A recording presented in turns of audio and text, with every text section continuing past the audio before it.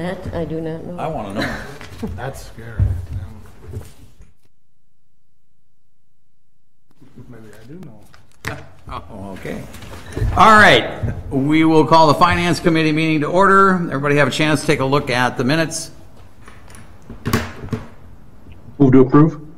Second. Motion and second to approve. Any discussion? All those in favor? Aye. Aye. Opposed? Motion's approved. Discussion and action on discussion and possible action on claims in the amount of $194,221.51.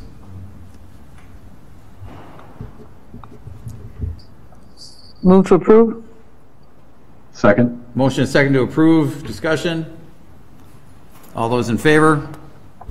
Aye. Opposed? Motion's approved. Discussion and possible action on approving regular operator's license applications for Kenneth Mershak, Logan Thien, Marcia DeCino, Taylor Stillwell, Nicholas Halverson, Lynn Haslip, Carolyn Francois, Connor Garrido, Abigail Gilbert, Fawn Beckman, and Rebecca Thatcher. For the period of June 2nd, 2020 to June 30th, 2022, contingent upon a successful completion of a background check and payment of any outstanding debt owed to the city. Move to approve. Second. Motion and second to approve. Discussion? All those in favor? Aye. Aye. Opposed? Motion's approved. Discussion and possible action to approve the letter of engagement with Bolton and Mink in the amount of $11,900 for construction services for the 2020 street maintenance project. Good evening, Finance Committee. Michael Miraz, Director of Public Works. This is a letter of engagement to bring Bolton and Mink on board to provide the services related to the 2020 street maintenance program, which includes the crack filling and chip sealing and fog sealing projects. Unfortunately, contractors need to be watched, even though they're, professionals, just to make sure that they're doing what they said they're going to do.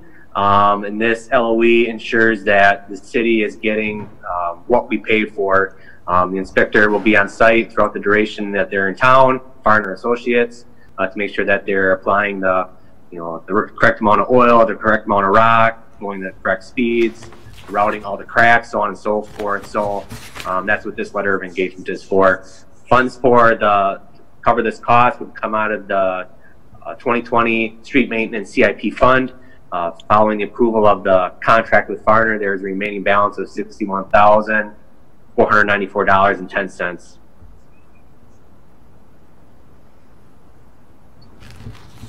Anybody? Move to approve. Second. Motion and second to approve. Any discussion? All those in favor? Aye. Aye. Opposed? Motion's approved. I don't have anything for future items. Anybody? Move to adjourn. Second. Motion and second to adjourn. All those in favor? Aye. Aye. Opposed? Motion's approved. We stand adjourned. Thanks, everybody.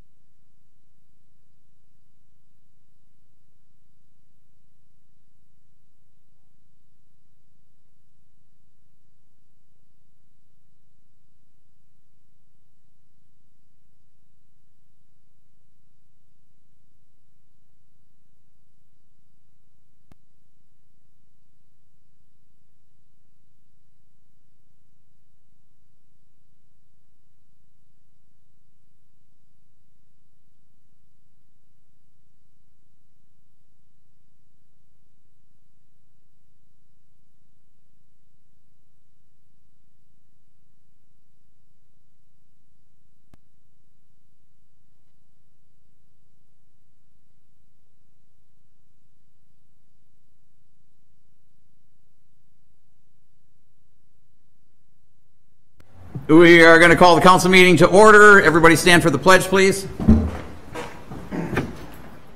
I pledge allegiance to the flag of the United States of America and to the republic for which it stands, one nation, under God, indivisible, with liberty and justice for all. Clerk, take the roll. Mayor O'Connor, Here. Morissette, Here. Alms, Here. DeZiel, Here. Weber, Here. Atkins Hoggett, Who's here? and Hall. Here. Sarah. All right, we've got public hearings. Public hearing on ordinance 09-20 for a zoning map amendment from R1, one family residential, to R2, two family residential for part of 497 Stage Line Road. Brian Martell. Is there anyone that is here for the public hearing? Anyone like to make a statement?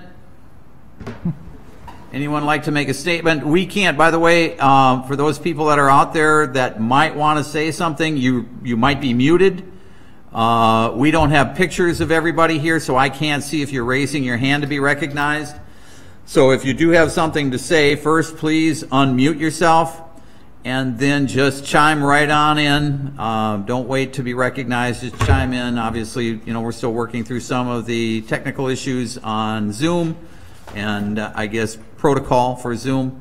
But I will ask again, is there anyone that would like to make a comment on this? Move to close the public hearing. Second. Got a motion and second to close the public hearing. All those in favor? Aye. Aye. Opposed? Motion's approved. The public hearing is closed. Discussion and possible action on ordinance 09-20 for a zoning map amendment from R1, one family residential, to R2, two family residential for part of 497 Stage Line Road. Brian Martell. Thank you, Rich. Tonight, you will see in front of you the applicant, Mr. Martell's application to split his property on 497 Stage Line Road into an east and west half. For the western portion, he's looking to rezone it to R2, two-family residential, in order to construct a duplex or other sort of two-family residential structure. I don't believe he's going to be the one constructing it, though. It's just going to be him selling the property for someone else to do that in his place. Zoning request is consistent with the 2030 comp plan land use designation of single and two-family residential. And a neighborhood meeting was held by Mr. Martell on February 21st. You'll notice on the agenda too, there are a couple of other things to be talked about tonight regarding the splitting and such. But one more thing to note is that for the driveway, he'll be removing the one that's currently there and moving it further eastward to get it further away from the intersection to allow for easier traffic flow or safer traffic flow. So with that being said, if you have any questions, feel free to ask now. Anybody questions? I do. This is Bill Alms. When you say move it east away from the intersection, you're just talking about the inlet into Red Cedar Canyon, further away from that? Yeah, correct. Correct? Because that's not like a four-way intersection stop. Right. I guess the only feedback I would have for Brian was just the leadership within Red Cedar Canyon community in terms of their entrance there. There's some old trees leading into Red Cedar. I don't know if you've been in touch with them at all or if they have reached out to you, Brian. It looks like you're muted. Sorry.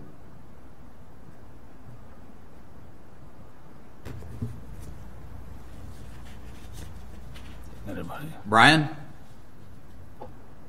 Need to unmute.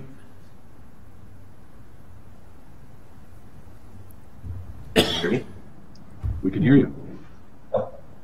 Yeah, I guess I'm not sure what trees you're talking about, but I just want to chime in on the driveway. My current driveway would actually move west towards their entrance there. Two shares, the driveway would be shared, be closer to the Red Cedar Canyon than it is right now. Correct? Barry?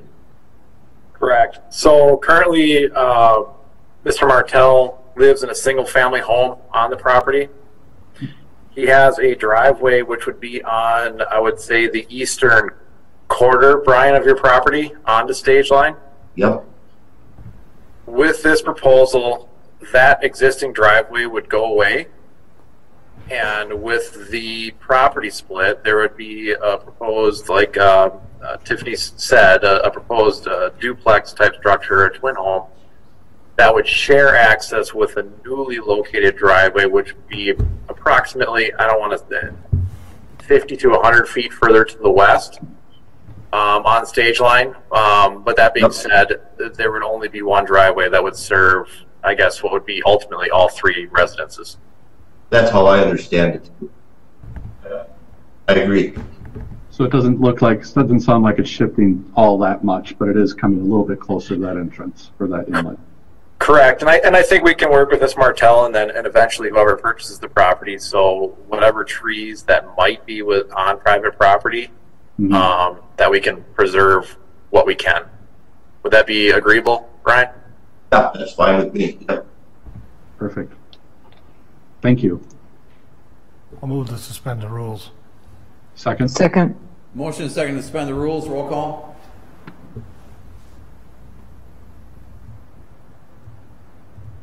Morissette, Yes. Alms, Yes. DeZiel,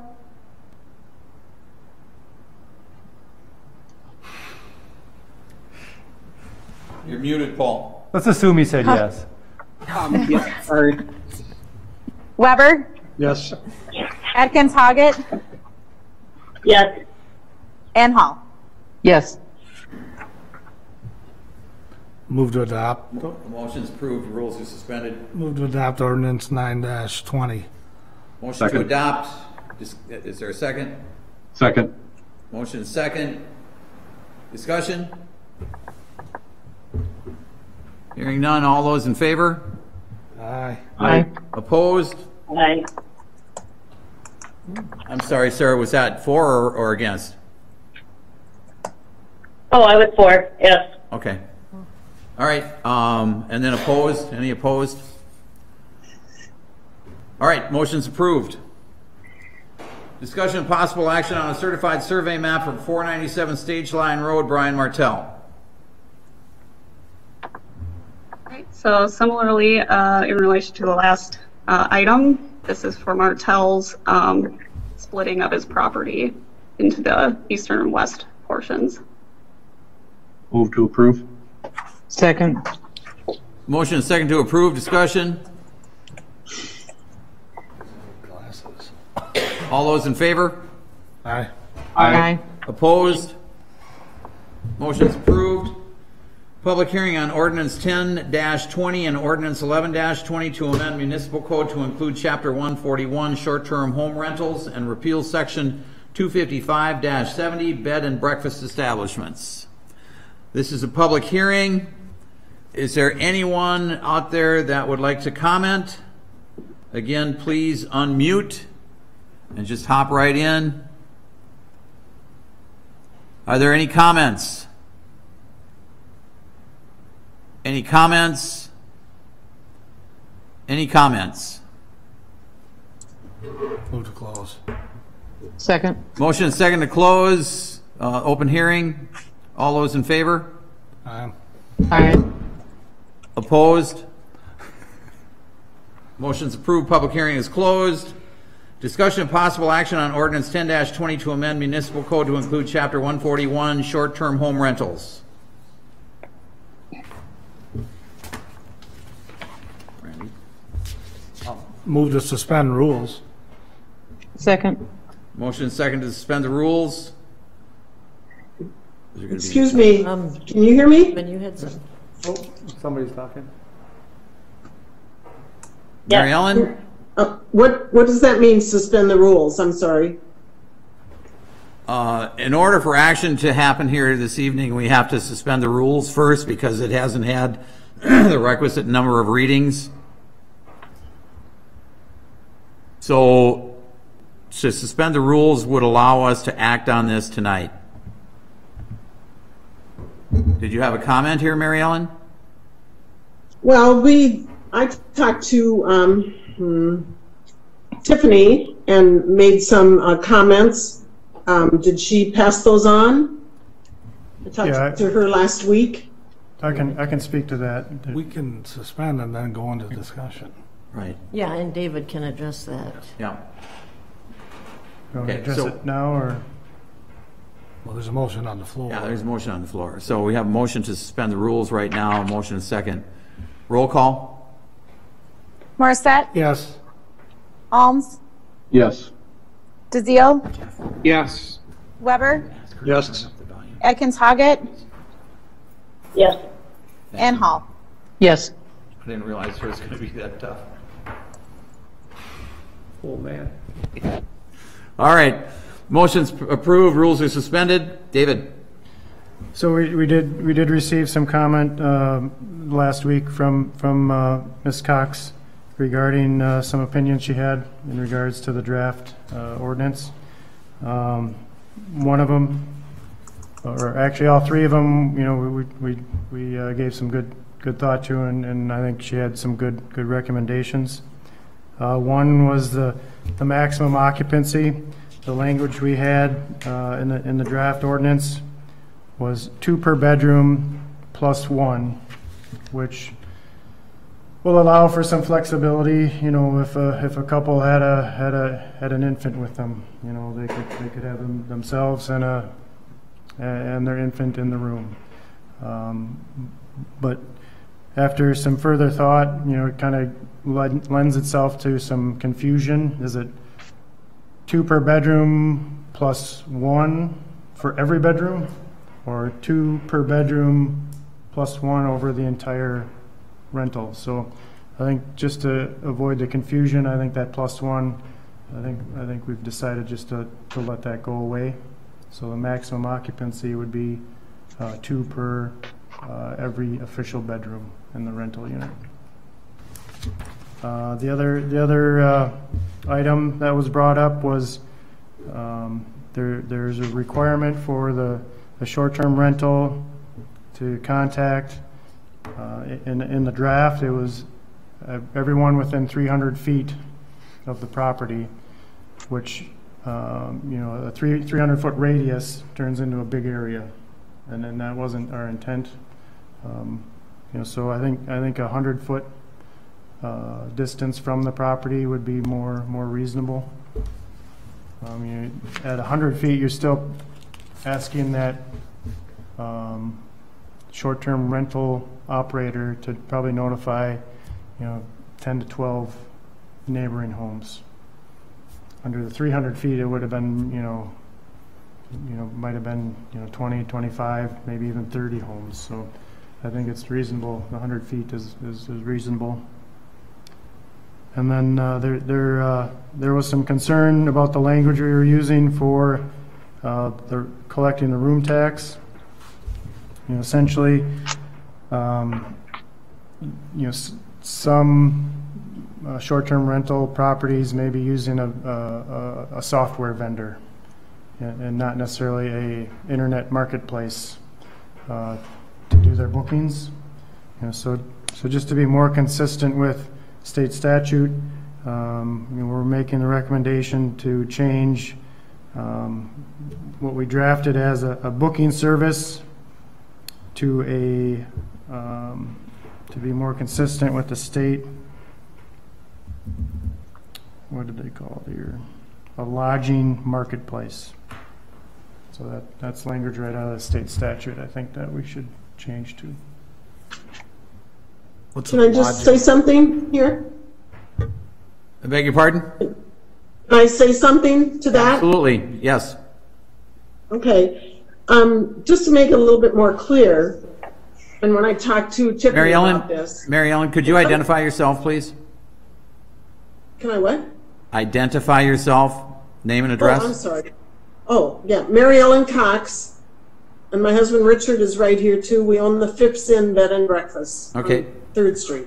Okay. The Airbnbs, Booking.com, Expedia, those kinds of marketing entities that people use, and sometimes B&Bs use them. We do not use them, but we could, but we don't. They're called OTAs, or online travel agencies. And they actually collect the money from the guests, and then they take a fee out, and then they pay the property owners. We don't use that. What we use is called a property management system. Ours is called Reservation Nexus. There are others called Think Reservation and some other names. And all they do, they don't advertise for us like Airbnb advertises, B&B, Booking.com advertises for the owners. Our systems don't advertise for us. They collect the information from the guests and they pass it on to us. And we collect the money, and then we pay sales tax and room tax. So I haven't looked at the state statute that you were talking about, but I just want to make it clear that not everyone uses those OTAs or those online systems that collect the money and then pass it on. So we've been here 20 years. We've never used one of those. I've paid my room tax and my sales tax on time every time for 20 years, and I don't have it go through another system. So I just want to make that clear to somebody in case they're wondering about that. What's the issue? Well, the definition in the statute is, the term they use in the room tax statute is lodging marketplace. That's an entity that provides a platform through which an unaffiliated third party offers to rent a short-term rental to an occupant and collects the consideration for the rental from the occupant.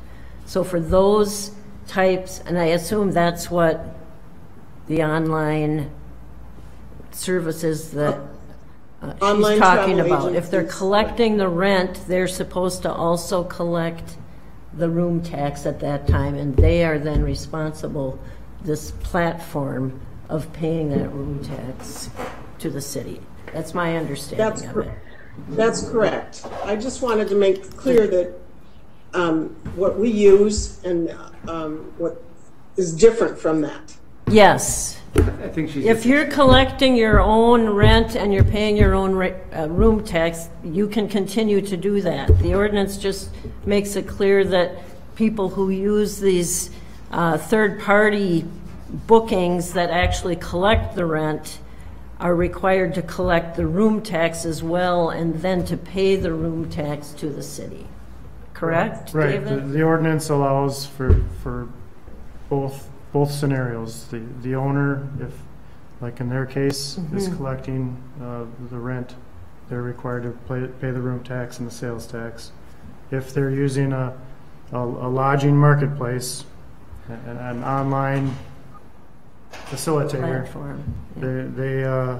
that company is going to be required to pay the taxes. I could give you all a session, like an insurance class on OTAs. It's no fun, but I don't understand. Aaron, what were you going to say? I just think she's trying to explain that they don't use them, and I think that's what Kathy was trying to say, is that even if you don't use them, it's okay. It's not effective. You don't have to use them underneath this. Right. Yes. That's all. Just want to make sure we understand it. You don't have to use them if you don't want to. That's fine. But if they do, she just wanted to clarify that. Yeah. I have a lot of, this is Mary Ellen again. I have a lot of B&B friends, and they do use the OTAs, and it's they have a regular B&B like we do, but then they also use OTAs, and it's like pulling teeth to get the OTAs to do what you say in the ordinance that you want them to do. I'm just saying that as an aside. that it's going to be difficult, and maybe that's a good thing. But you know, I'm just saying it's these are big entities out there, and they don't want to pay $20 in room tax to Hudson. They don't want to do that.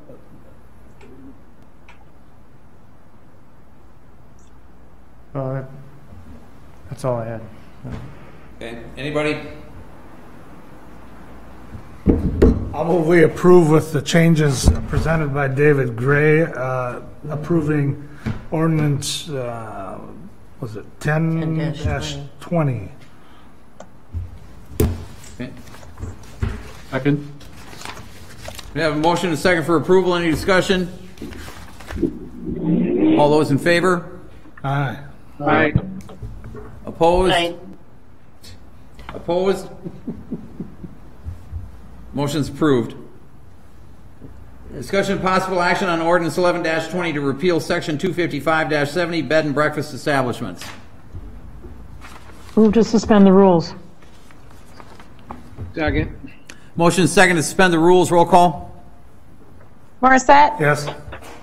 Alms? Yes. DeZiel? Yes. Weber? Yes. Atkins Hoggett? Yes. Hall? Yes.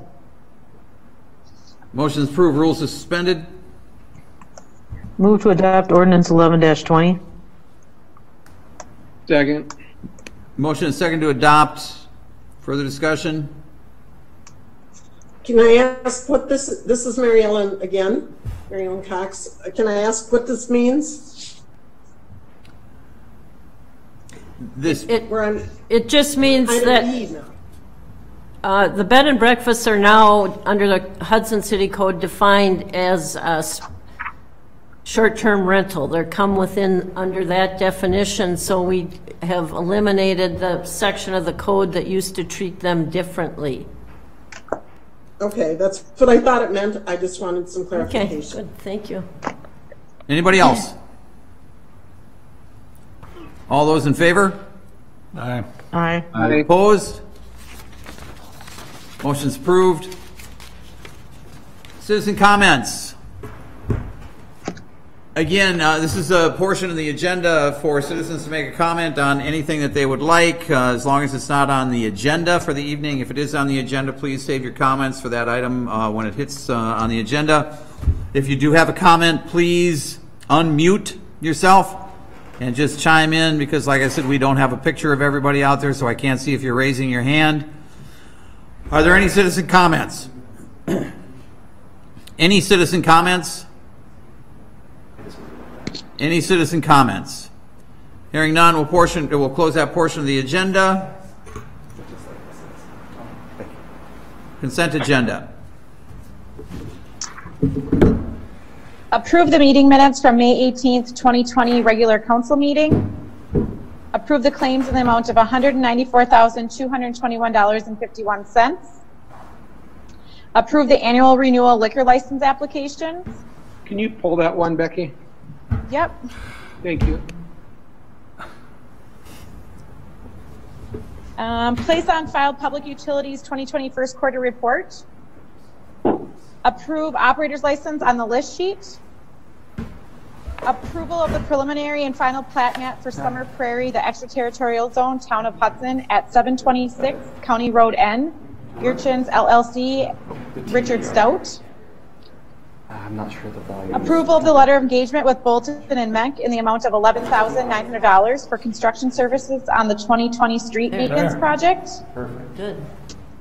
Approval of a fence easement agreement for 317 Canyon Boulevard, Jason Stoll. And approval of the DPUC appointments.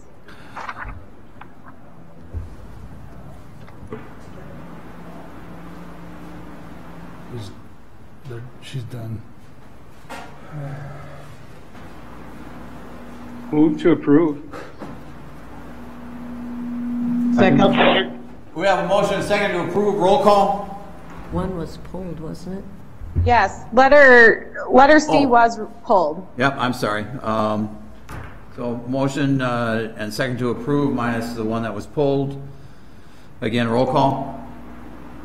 Morissette, Yes. Alms, Yes. DeZiel, Yes.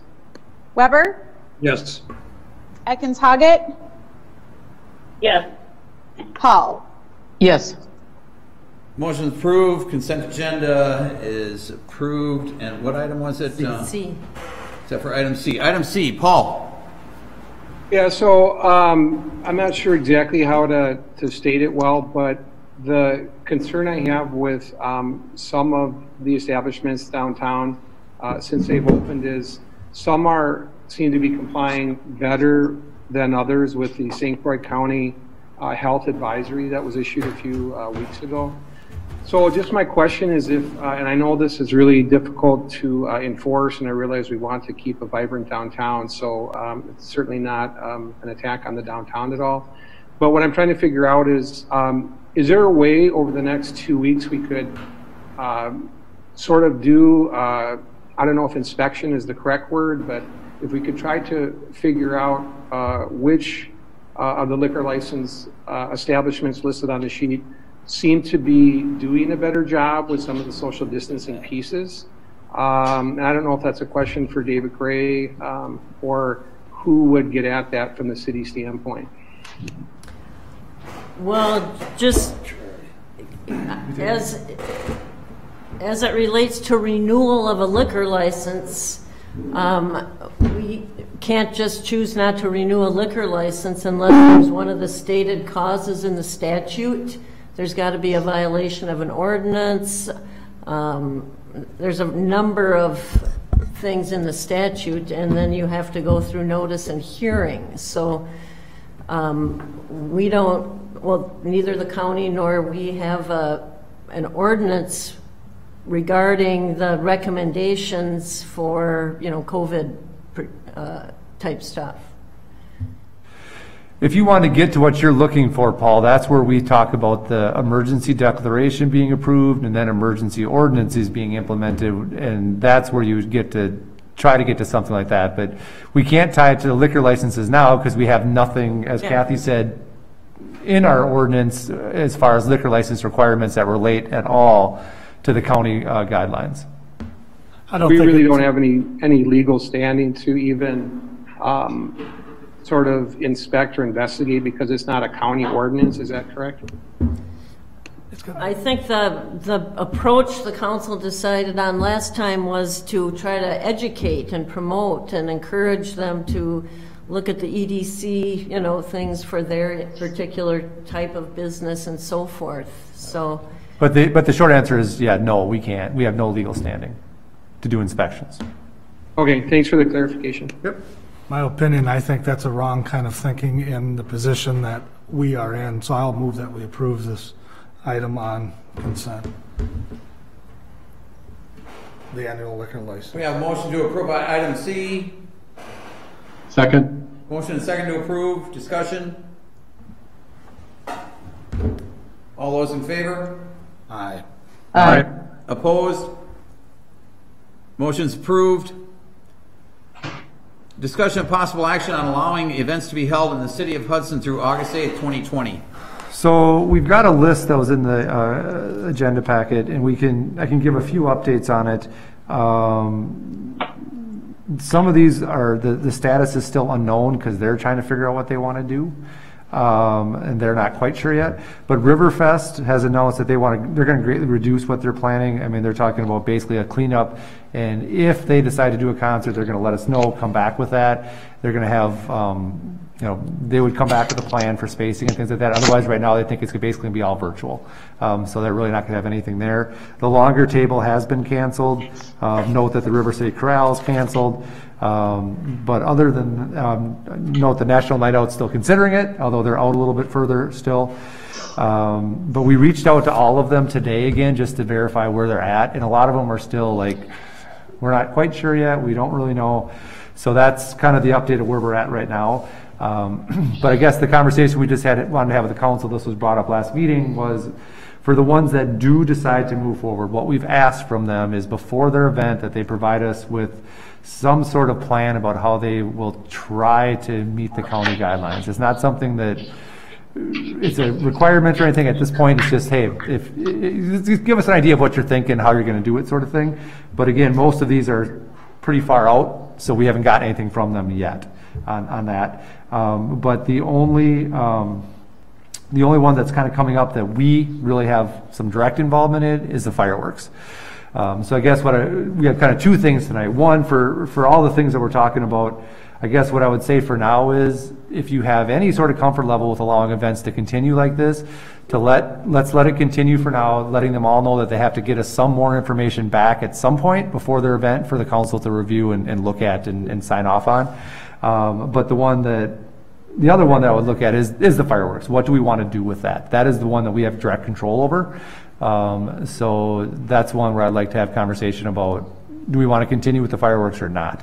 One of the things that we have talked about with the fireworks is that if we did do it, staff would put together a plan about how we would do our best to stay within the county guidelines. There's some very good ideas out there from other communities that have done other events already like this, where they basically set up certain areas within parks where as a family you sit in this area, the next family sits in this area, you have them spaced out, you have these nice circles kind of basically spray painted on the grass, those sort of things. You can do the same with chalk on the hard surfaces, but you basically identify areas where here, you go here, you go here, you go here, everybody keeps 6 feet apart, enjoy your show. I did reach out to the League of Wisconsin Municipalities listserv. It's not a scientific survey, but I did hear back from roughly 8 cities that are still continuing with their 4th of July parade, their 4th of July fireworks, things like that. But you don't get a universal response. You basically get whatever administrators feel like responding that day will respond to you. So I do know that there are other cities that are moving forward with their events. So we would not be the only one still doing their event. But if the council decided to do it, we would, as staff, put together a plan to help do what we can to meet the county guidelines as part of it. I mean, there's not going to be any guarantee that we can. We'll have things laid out. But if somebody's on a sidewalk, if somebody is sitting at one of our restaurants and they're outdoor seating, we're not going to. It is what it is. But for what we can control within our parks, we will definitely lay out a system where people can come and enjoy it in as safe manner as possible. If the council decides to move forward with it. So. Are you thinking signage as well? Yeah, we'd have a lot of signage up talking about, please stay within your circles. If you can't find a spot, we recommend you go watch here. And we have multiple parks. It's like we talked about. You don't just necessarily watch at a beachfront. You could be at Prospect. You could be at other places. So we'll try to get a lot of educational stuff out with it as well to help with that. But yeah, we would definitely be looking at signage to help people understand here's what our expectations are for it. Yeah, and referring to the St. Croix County or to the 6-foot distancing, at least that's probably the main thing that can be done. Yeah. So at least you're signing the parks and doing what you can. I would be in favor of doing it because I think that it's, well, for one, it's a huge tradition. It's a celebration, but maybe also give a sense of normalcy back to the community a little bit. So if we do these guidelines and follow as best we can, I'm in favor of it. I think my concern is that we know that Stillwater's already canceled theirs, and that I'm not sure about Woodbury, and that our crowd may be much larger than it has been in the past. If we might be one of the few large fireworks, we draw a big crowd already, so it may be way more than we anticipate, and we need to think about that number. What can we handle? Well, of course, Stillwater's was scheduled for the 4th. They're scheduled on a different day than ours anyway. Right, but it's ours is, well, are we going to go to Stillwater? Are we going to go to Hudson? Are we going to go to Woodbury? You pick and choose which fireworks display you may want to go to. And if there aren't any other fireworks in the area over that weekend, then we will attract a lot more people. Will we be able to handle the crowds and be able to maintain social distancing if we have a large number of people show up? Yeah, that's thank you, Joyce. That's exactly what I was thinking, that it may overwhelm us.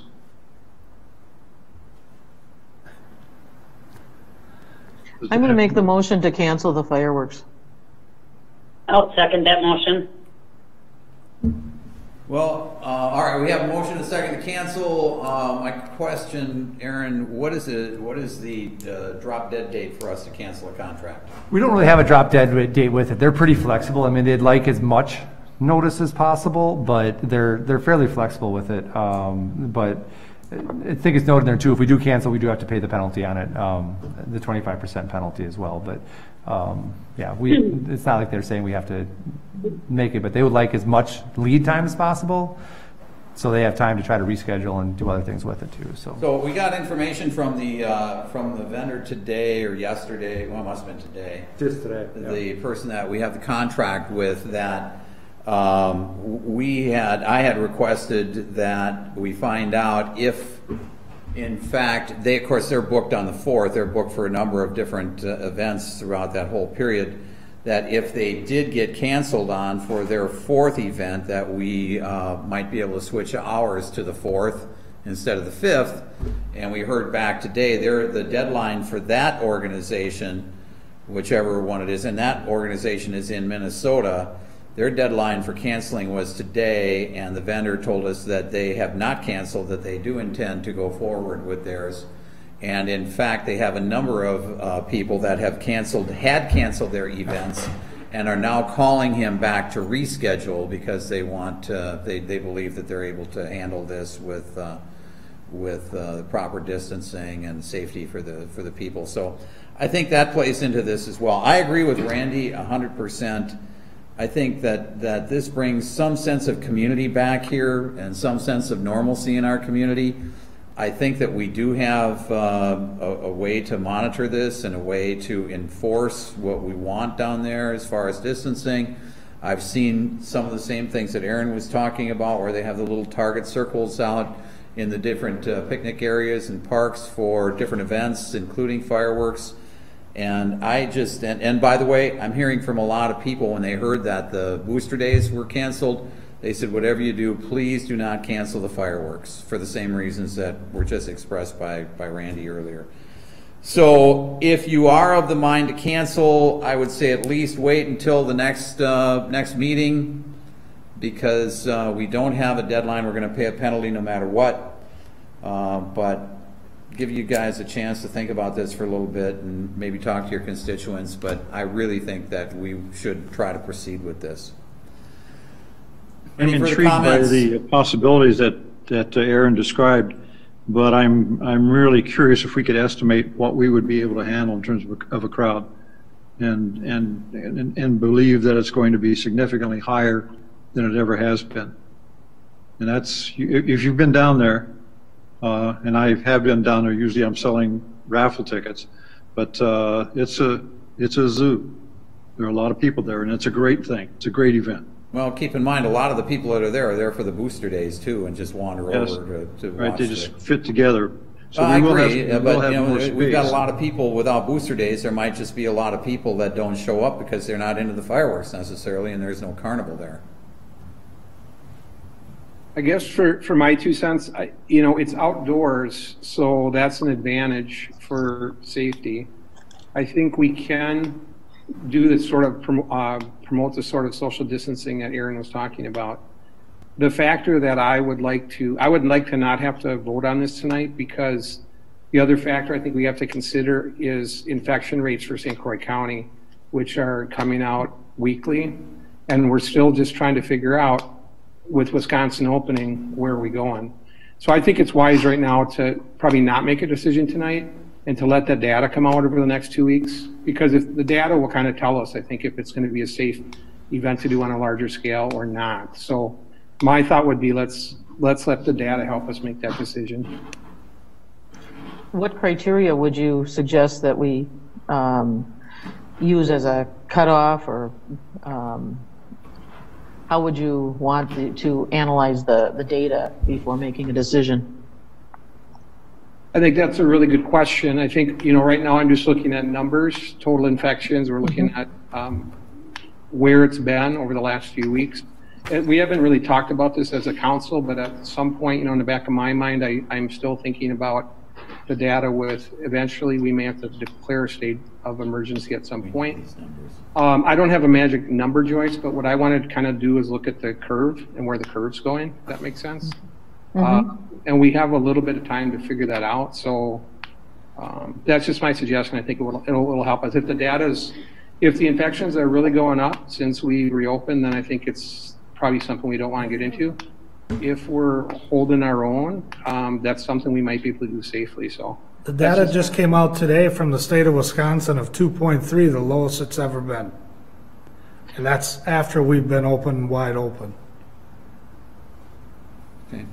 All right, we've got a motion and a second in front of us.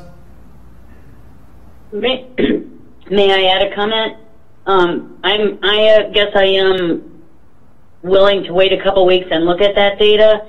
I also would like to look at data from Minnesota, because those are the people that are going to be coming here. If, you know, since they are canceling theirs. So I don't just want to focus on what's happening to our county. I think we really have to look at who we're inviting in as well. And about that, Aaron, I'd be very interested in having someone have a discussion with that company, because, you know, I've made commitments to trade shows and travel and all kinds of things this year, and every one of these commitments I've made, the companies are allowing me to back out due to COVID. So that 25% I find very unusual in today's environment, and maybe, you know, we could ask them politely to, you know, to not charge us this go around. Maybe let us apply that or whatever, you know, to next year's to make that commitment. But if they're not willing to go with 0% of a penalty, I mean, is that really the company we want to do business with, given that this is, you know, dealing with people's health and well-being? I don't know. Maybe we could find someone else or take proposals for next year. Or just let them know we're going to take proposals for next year. Might be enough to make that 25% fee go away. We can try. I'll withdraw my motion, and I will make the motion to postpone this to our next meeting. I would second that proposal. All right, we've got a motion and a second to postpone until the next meeting. Any discussion? All those in favor? Aye. Aye. Opposed?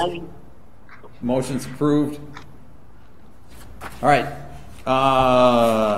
Discussion and possible action on an exception to the temporary annexation moratorium ordinance 18-19 to allow Hudson. Wait a minute, before we move on, don't we have the Hill City Church Service request to discuss? Oh, okay. Well, so there's a number of other requests still existing on there as of right now. The only one that's coming up anytime soon is the Hill City Church Service. After that, the next soonest one is really the Halos event, which, like I said, they still haven't made their decision on. We should get that soon from them. Riverfest has basically greatly reduced everything down. They don't really, besides some river cleanup, they don't really see anything that's going to be in person. So really, now that we've got more information, all we're kind of asking is, I think, big picture, are you okay with events moving forward at all? And if you are you okay if we ask them just to give us updated plans about how they'll address the county guidelines, so you can take a look at them and sign off on them that way? So then you're not just doing a blanket closing of everything, but looking at it kind of on a case-by-case basis. So I don't know if the council's okay with that strategy. The only one that then you really need to talk about is the Hill City Church Service, and they did do a new request. So if you look in the packet, basically they're saying that they're a small group, and they'll make sure that all families are at least 10 to 15 feet away from each other. So they have a plan set up where they're a small group, small church, and their services are fairly small. So they'll be doing them with almost over double the social distancing recommendations of the county. So I guess at this point, if you're okay with events, as long as you feel comfortable with them, I would say the only one you have to really talk about is Hill City, and their plan seems to be pretty good, if you're okay with it, to sign off on that one. I do like that. If I understand their idea, it's they're trying to get to an outdoor space, which for their church should be a safer way to worship. So I think that's a good move on their part. I'm Jennifer Rudy. I'm on to representing Hill City. So if there's any questions tonight, please feel free to ask. Okay, thank you. And do you know how many folks here would be expecting at the outdoor services? We're guessing it would be pretty minimal. We have done some questioning of the members on who is comfortable. I'm guessing, I can't say for sure, but it would definitely not be over 100. If there is any restrictions, we will have an RSVP program, so we know exactly how many members will be coming. So for the first Sunday we do this, if we happen to get too many people over our comfort level, we will be working on an RSVP program where it will be under a certain amount of people to make sure that we can safely hold the services. What time will the service actually start? At 10 a.m. And how will you mark the lawn so that people know where to center their families? We were planning on having like an usher type system, so that people, our church is very small, so it would not be very hard to go about this. But if we're working, once this is approved, we will go forward and put a lot more effort into the specifics of how we are going to locate all the families, but we would like every family 10 to 15 feet apart, and we think that that space is going to be perfect for us to be able to do that. Whether we have to put, X's down or something of that nature, it will be pretty easy to execute. But we will have some plans in place as far as that goes. So just a question for Aaron and for Kathy, if you guys can weigh in a little bit here. Are we talking about we would, each event this summer, we would basically approve or vote on? And then the question for Kathy is, are we on good legal grounds if we say yes to some and no to others? Well, we do have a special events ordinance, and we would just go through that. Depending on the number of people involved, I don't recall. Well, I mean, there are parks, so we have the control. We have our special events policy where people apply and things like that. But basically, you kind of approve them now on a case-by-case basis, really. Yes. So this is no different than how we usually do it. It's just now maybe instead of looking at other criteria, this time we're looking more at how can they have their event as safely as possible.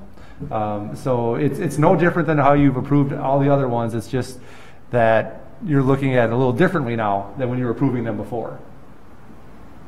That sounds good to me. So are you looking for approval, Aaron? Do we need a motion? I would like to see, for tonight, the only one that we need approval for is that Hill City Church services. The other ones, like I said, are basically all canceled up until the Halos on August 1st, and they're going to get us an updated plan if they decide to move forward, that we'll have time to approve well before their event. So hopefully they'll know by next meeting if they're going to hold it, and then we'll get a plan from them by then. I would make the motion to approve the Hill City Church services that are listed on the sheet. Second. Got a motion I'd and a like second. to ask you to amend the motion to say that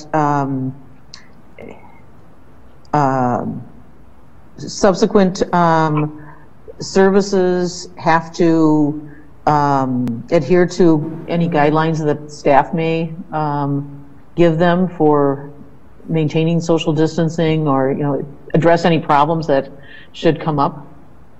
You police it. So just that they I'd like to add. Go ahead, sorry. Joe.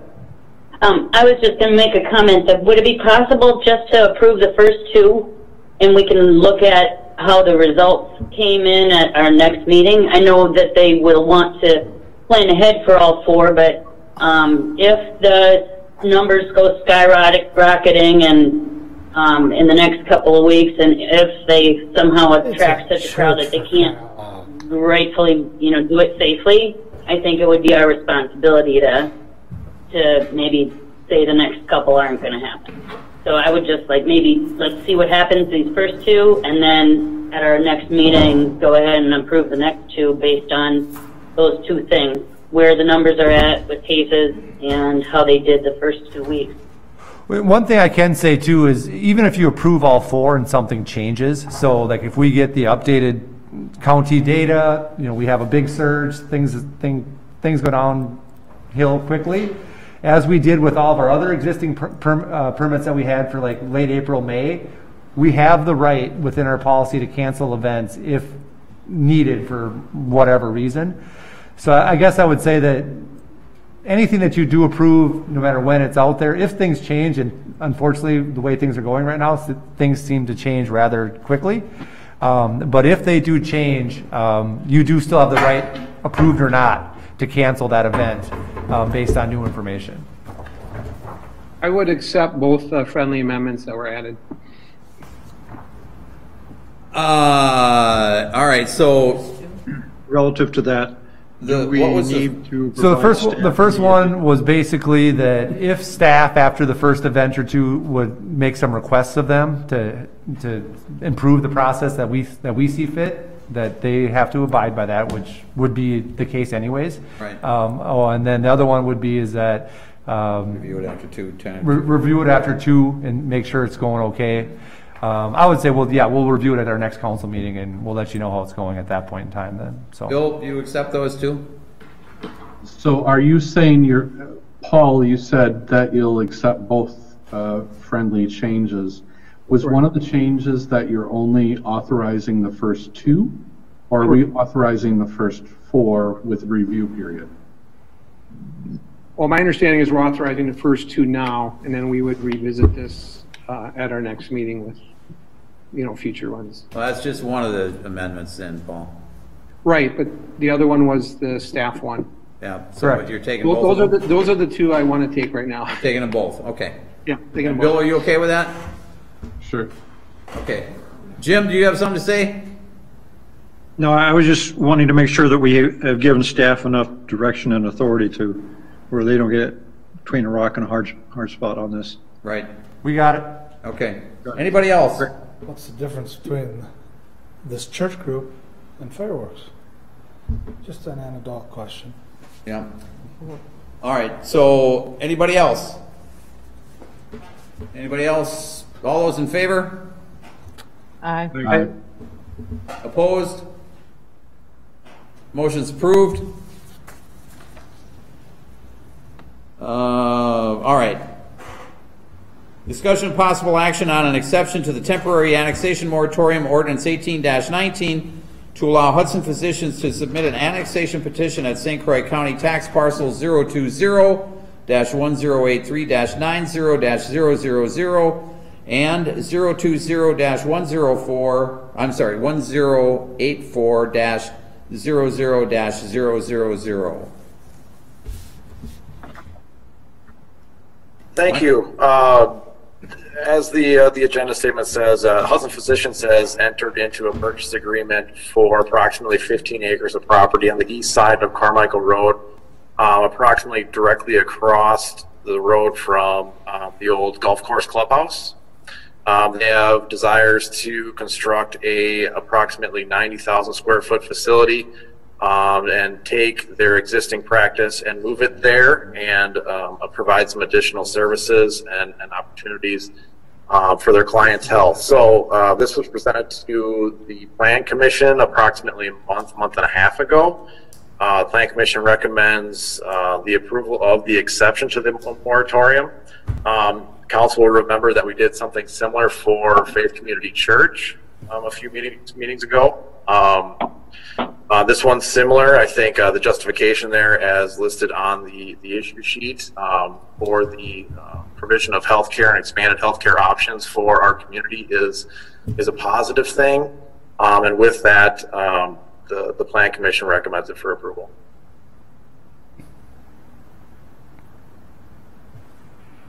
I have a comment to make. Just, they're asking us for an exception, but I have talked to a lot of constituents about some of the practices of customer service with Hudson Physicians. and how, if there's an outstanding bill that can't be seen and they're forced to go to the ER, it could be a $10 bill, it could be a $100 bill. It's awfully nice to want to ask for an exception for something, but if one of their customers has an outstanding bill and is really sick, where's the exception for that customer? I think some practices of community and customer service need to be addressed with the Hudson physicians before I could really entertain possibly the exception to this. I think there's really a lot of negative with Hudson physicians and how they treat their customers. And it's all about the almighty dollar. Just a thought. Anybody? I really like the idea, and I have no problem with moving forward to try to annex that land. I think it's a good plan. I don't know if it's do we need to suspend rules, or we just need the motion? I think we need to suspend the rules where it's an exception to an ordinance. Okay, I would move to suspend the rules. I mean, we don't have a procedure for that, but if you want to, that's fine. Why not? Is there a second to that? Second. All right, we have a motion and a second to suspend the rules. Roll call. Morissette? No. Alms? Yes. DeZiel? Yes. Weber? Yes. Atkins Hoggett?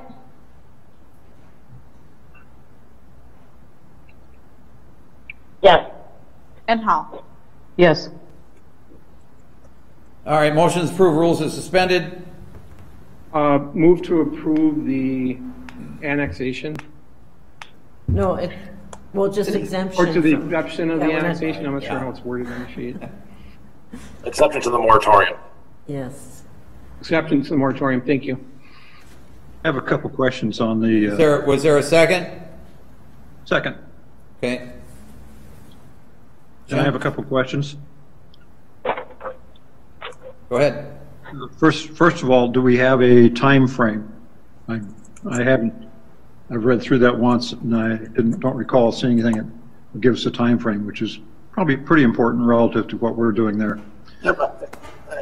Good question. I think they do want to move forward relatively quickly, but that being said, obviously we have to go through, and we'll discuss it in the next item, but go through the capital cost study and the budget study. So, necessary improvements to Carmichael, deferred assessments, identifying all of those, some of the traffic stuff. Obviously, you see in the concepts that they've included. You see how it ties into that preferred alternative plan for the redevelopment or the reconstruction of Exit 2. So we have to work through all those items, and then obviously after that, then we'll be looking at a time frame. But I would imagine relatively quickly, probably this fall. Okay, you answered my second question right away, Mike. But I would make a comment that I was thinking about this, is that what we're doing is diverting some traffic from the south side of the freeway to the north side of the freeway. Just kind of flipping it over. Mm-hmm. Yeah. So I don't see that as having a tremendous influence on the exit as it stands. Well, and I think regardless of this project or any other project, is that we need to make sure that whatever we do doesn't impede or interfere with what we know is going to be the ultimate build out of both Carmichael Road and Exit 2. Absolutely. And that's what the second phase, or the next step, is what you're talking about, is how we make sure that happens correctly? Yeah.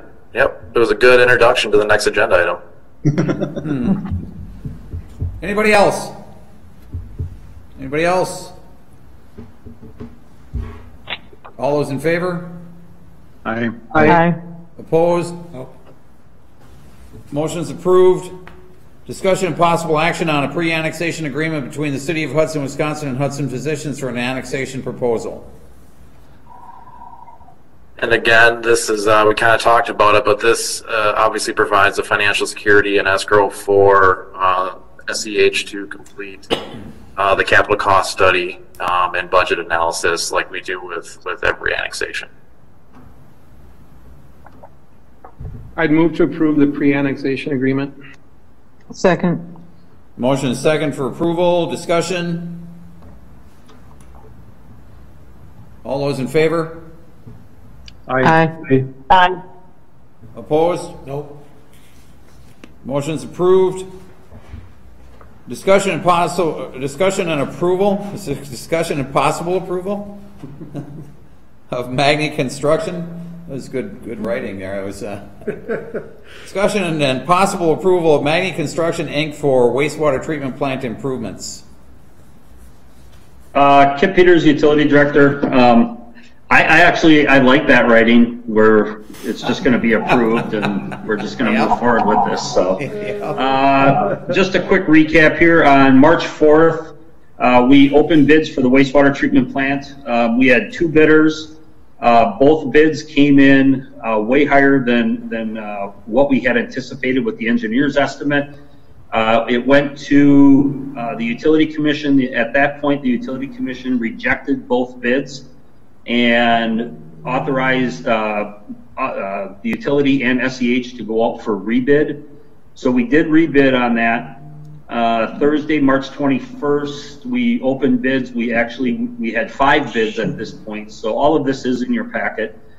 We had 5 bidders at that opening. So with that, Magni Construction was the low bid at $10,055,600.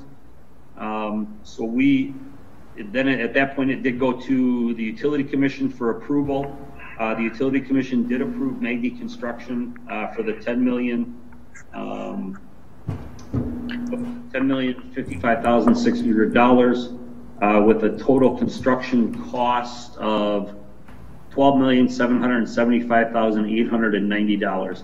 And I just want to point out that with the rebidding, we are actually looking at a savings from the first round to the second round with the lower bids. We're looking at a $377,520 savings on this project from first round to second round. So, but we are recommending approval of Magni Construction at the cost of $10,055,600 with a total construction cost of $12,775,890. And I do, John Friel and Brendan Willihan are on the meeting here. They are the engineers that have designed this project from the start. So if there is any questions for me or for the engineers, we'd be happy to answer them. Move to approve. Second. Motion is second to approve. Discussion. All those in favor? Aye. Opposed? Motion's, I'm sorry, somebody opposed to that or just get in late on the approval? Did anybody oppose that? No? Okay. All right, motion's approved. Discussion and possible action on resolution 12-20 delegating authority for premises extension and street closure. So this one got brought up as back when COVID was our biggest issue, with some of the restaurants opening and things like that, they do want to try and figure out ways that they can work within the county guidelines as best as possible. And to do that, it may mean getting creative with where they do their seating and things of that nature where, as of right now, unless it's something that we've already approved through our liquor licensing process as far as their premise and things like that, that's the only place that they can serve. But what we're looking at is, as you've seen on the Minnesota side, where it's a little more prevalent there now because their approval effective today was that they can only have outdoor seating. And many of the restaurants in Minnesota didn't have it, so places are getting creative like Stillwater where they're allowing seating on the parking lanes, on streets and things like that. So we haven't gotten any formal requests yet, but we wanted to just have it set up where if we got formal requests for, say, a restaurant to allow for some parking, say, in the rear, if they have some space available, even like off an alley or something like that, or if possibly on a side street, on an area that they wanted to maybe use a couple parking spaces that maybe would make sense there with low traffic, things like that. If they wanted to expand their seating out into a sidewalk area, as long as we could still allow for proper access through the sidewalk area, that staff could review it, Chief of Police would review it, Public Works would review it, we take a look at it, would allow us the opportunity to give it the okay, and then we bring those back to the council at their next meeting for official approval. But that way, if somebody, say, applies tomorrow, they're not waiting 2 weeks, and then they have to plan, and then they're really not up and running for a month. This gives them the opportunity at least to say, hey, staff is supportive of this, it makes sense, we check all the boxes, go ahead, and then it'll come back to the council. And if for some reason at that point the council doesn't like it, the business knows that it potentially could be denied later. But it just gives some flexibility. I don't know that we'll get requests, but I'm assuming it's possible that we might. And like I said, we would review all the requests, through the police department, through our public works, through everybody, just to make sure, is it safe? Does it make sense? Can we do this right? And that controlled sort of access. Controlled access, that sort of thing. Operators on the Yep, premises. operators would have to be outside, so, the city clerk would be involved in making sure that, the usual liquor laws are being enforced, can be enforced with it, where we have operators and things like that. So, it would just give staff the ability to take a look, sign off on it, and then bring it back to you later and get the official approval from the council at a later date. Okay. Move to suspend the rules. Second. Motion is second to suspend. Roll call. Morissette, Yes? Alms, Yes. DeZio, Yes. Weber, Yes. Atkins Hoggett, Yes. and Hall. Yes. Motion's approved. Rules is suspended. Move to adopt Resolution 12-20 with one change, where it says, be it further resolved that all premise expansions so granted shall be reported to the Common Council at their next regular meeting. I'd like to change that to shall be reported to the Common Council. I don't know how you want to word that, Kathy, but How it's worded. quickly, Well, next regular meeting would be either the first or third Monday. Right, but I'd like it in there that it'll be reported to the council right away, but I placed see. on the next consent agenda at the next regular meeting. So you'd want to be informed before? Correct. Just as they're approved? I mean, that can be Yes. done, just an email or whatever? Yes, that would be fine. Sure. Second. All right, motion is second. Everybody got the adopt or amended language? Everybody good? All those Yep. in favor? Aye. Aye. Aye. Aye. Opposed? Motion's approved. All right, as far as any comments, communications from me, first of all, I want to thank and congratulate our Chief of Police, Jeff Willems, County Sheriff Scott Knutson, for the fabulous work they did over the weekend. It was long for them. They had very, very long hours. They did a great job. I want to thank all the surrounding communities that brought their law enforcement people into our community to help us out. It was noticed widely. Everybody I talked with appreciated the additional support that we had, the additional presence of the police officers that we had throughout the city. And like I said, it was noted widely. Everybody saw it and everybody appreciated it. So thank you, Chief Willems, for all that you did throughout this weekend to keep our community safe.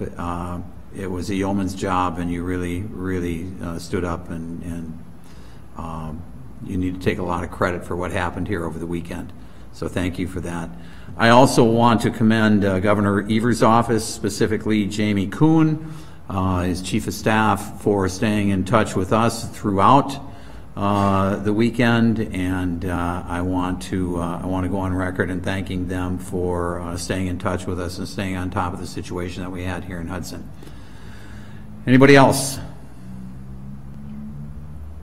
I got a lot of questions about the process that was followed on this. It's not on the agenda. Can you expand on the process that for the decision to request National Guard presence?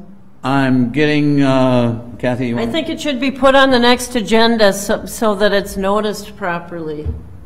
Just a discussion and review of I'd the like to- process for contacting the governor and whatever you'd like. But I'd like to have a substantive discussion, I don't think would be appropriate. add Okay, to the then let's next. do that, please. I'd like to request the add to the agenda for our next meeting.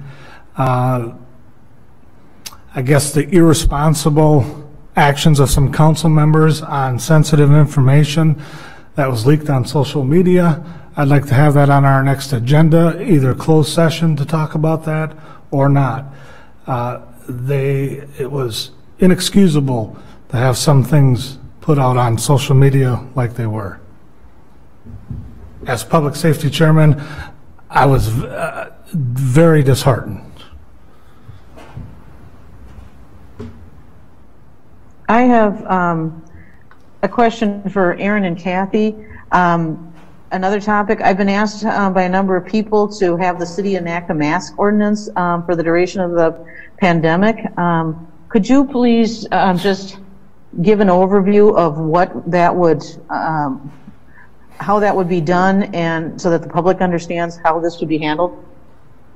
Again, any substantive discussion on it would need to be put on the next agenda.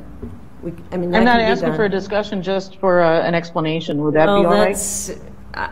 First of all, I'm not prepared to do that, and I don't have any definitive information, and just providing information it's got to be noticed. Okay, then let's put that on the next agenda too, please. Okay. Anybody else? Move to adjourn. A motion second to adjourn. All those in favor? Aye. Opposed? Aye. Motion's approved.